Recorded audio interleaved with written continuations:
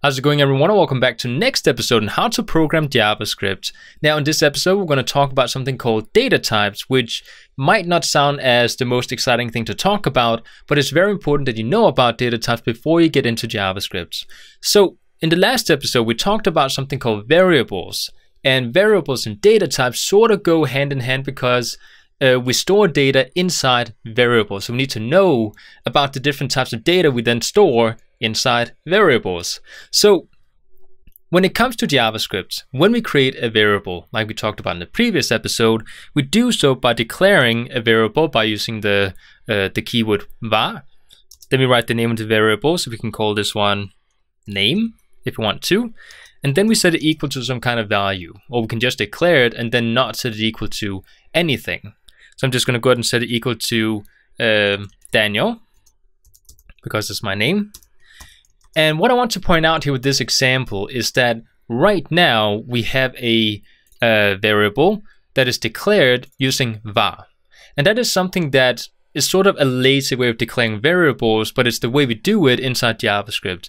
In other programming languages, we sometimes declare variables by defining what kind of data that is inside this variable. So if we were to take another programming language like C#, we would do so by saying that we have a integer inside this variable, for example. So instead of var, we would say integer, and then use some kind of number, because that's a number, an integer.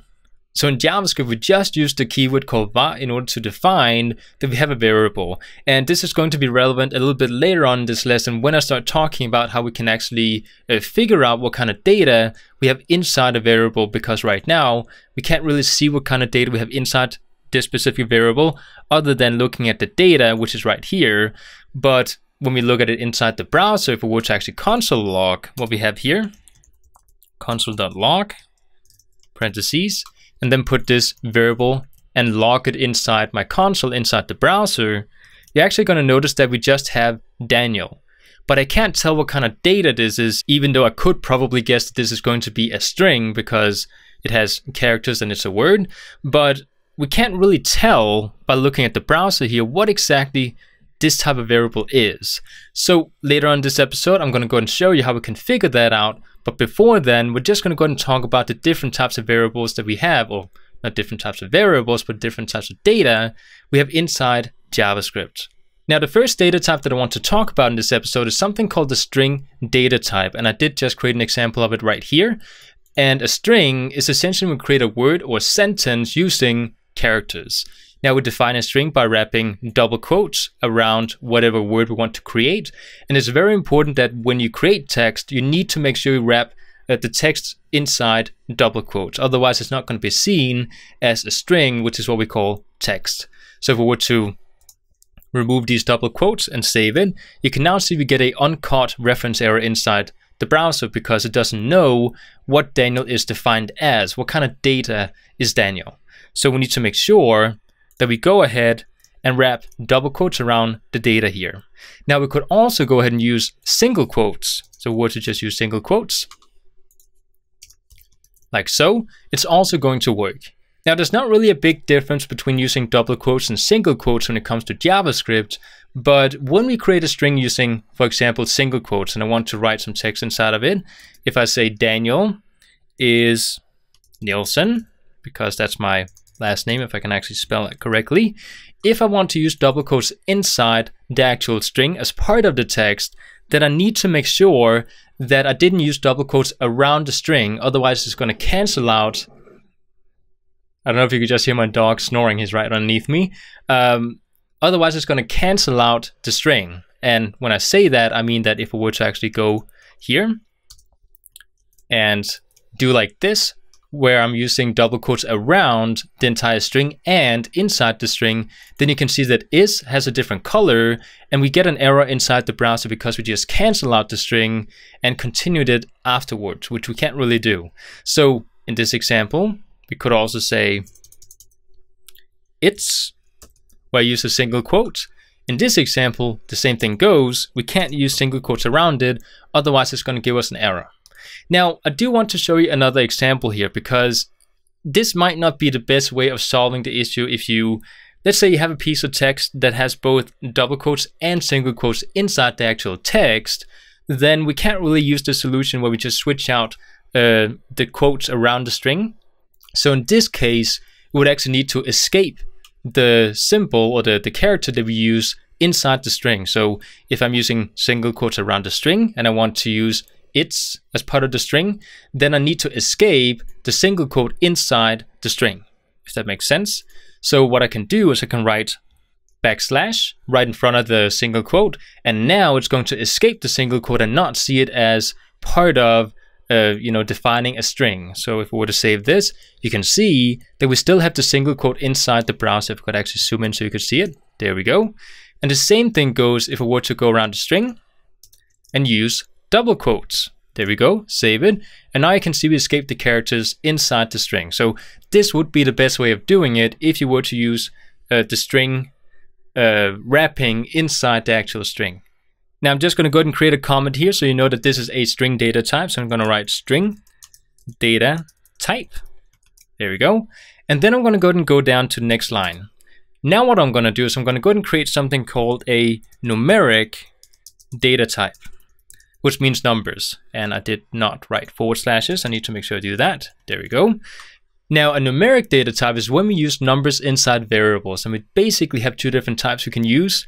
The first example here is going to be, I'm just going to create a variable, which I could just call num1, set it equal to 1, which would be a number type inside a variable. Now we could also do like this, just to create something longer. And this is still going to be a number type. Now we also have something called a integer.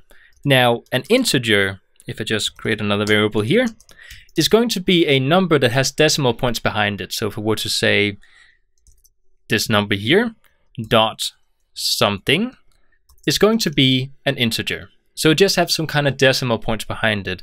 And the same goes for negative numbers. If we were to go inside num1, if we were to write negative, whatever number we have here, it's still going to be a number. And if we were to go down to the next one here and do the same thing, it's still going to be an integer. So negatives and positives both go when it comes to number types. Now there's another thing I want to explain when it comes to numeric and string data types, because I might get questions about it in the comments, which is the fact that if I were to create a string data type and just call it something like number, and set it equal to a string and insert some kind of number inside of the string, is this going to be a number data type or is it going to be a string data type? Well, because we wrap double quotes around it, it's going to be a string data type. So this is not going to be seen as, it will be seen as a number, but not as a string data type. So there's a difference between using numbers and using data types, if you could say that. So this is not going to be a number data type, it's going to be a string data type because it's inside double quotes, if that sort of makes sense. Now the next type of data I want to talk about is something called a Boolean, which is something that we also use quite a lot when it comes to using JavaScript, because a Boolean is a true or false statement. And in JavaScript, we do a lot of things like conditions, which means that we say, is this the same as this over here? Or is this statement true or false? Then do something inside the code.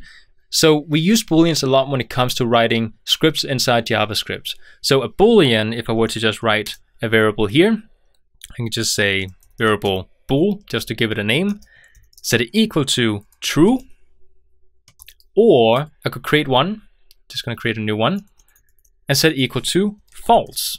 And we're just going to make sure we don't have the same names for these variables here, like so.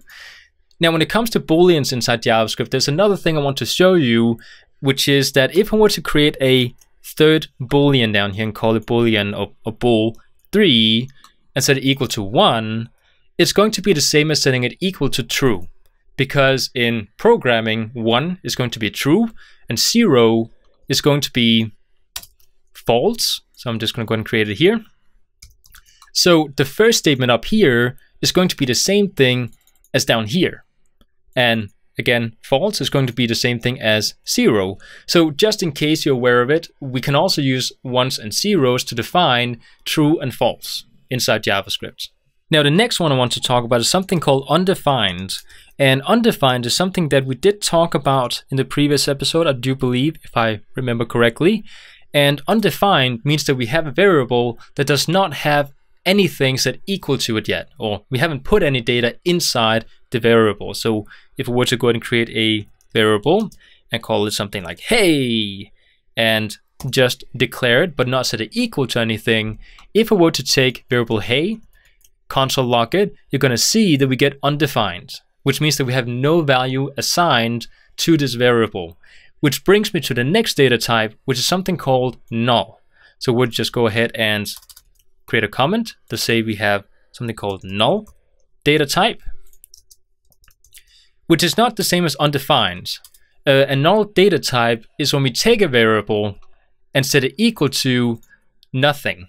So we do have something that we can use to define that we have it equal to nothing, because we don't want to have undefined inside our variable here. So what I can do is I can say hey2, set it equal to null, which is going to set it equal to, it's the same thing as saying it's equal to nothing, but undefined says that we haven't set it equal to anything, which is different in JavaScript. So right now if we were to echo out hey2, or not echo it out, but console log it, you can see that we get null inside our browser here. Now, at the beginning of this episode, I mentioned something about JavaScript being able to tell what kind of data you inserted inside a variable, but we as humans, if we were to see it inside the browser, might not always be able to tell what kind of data that's inside the variable. So if we want to actually know what type of data we have inside the variable, we can use something called an operator, which is called type of. So if we were to go inside the console log down here and say we have something called type of space, it's going to go ahead and tell us what kind of object, or not what kind of object, you just read it inside the browser, so it just said it, but what kind of data we have inside the variable. So right now you can actually see that null, it says, is called an object, and that is not true, but it's something about the browser not being able to tell what exactly null is for a data type. So don't think about the null being an object in this example here. In all the other data types, it's going to tell us something different. So just ignore the fact that it says object inside the console, because it is a null data type. Now, if we were to go ahead and use name, which is a string data type, and paste it inside here, you can see it says string inside the browser. If we were to use num1, it's going to see we have a uncaught, whoops, let's actually insert the right place. It's going to tell us it is a number data type. And if we were to use the second number we have up here, which is a integer, it's going to also tell us it's a number, but it is in fact a integer data type, even though it does say number, because it is essentially a number, but it's an integer, if that makes sense. Now, if we were to take the next one called a Boolean and insert it inside the type of, save it, you can see we have a Boolean. Now, if we were to take this one down here, where we set it equal to 1, it's going to tell us it's equal to a number, because essentially it is a number. It's not going to look at the variable name and just tell it that, oh, well, the variable name has bool in it, so it has to be a Boolean. It's actually going to go ahead and say it's a number. But if you were to use this in a condition inside JavaScript, which again we haven't talked about yet, you can use 1s and 0 to define true and false. So just know that it's still a number data type, but you can use it as a Boolean as well. Now, if we were to use the variable called hey, you're going to see we get undefined, which we already did inside this example here. So this is what we have when it comes to data types inside JavaScript. And these are different types of data we will be using in the different exercises and scripts that we're going to write using JavaScript when we create some different examples. And it's just a good idea to know how to write these, since wrapping double quotes around a string and knowing how to escape characters is a really good thing to know about when it comes to JavaScript. So I hope you all enjoyed, and I'll see you guys next time.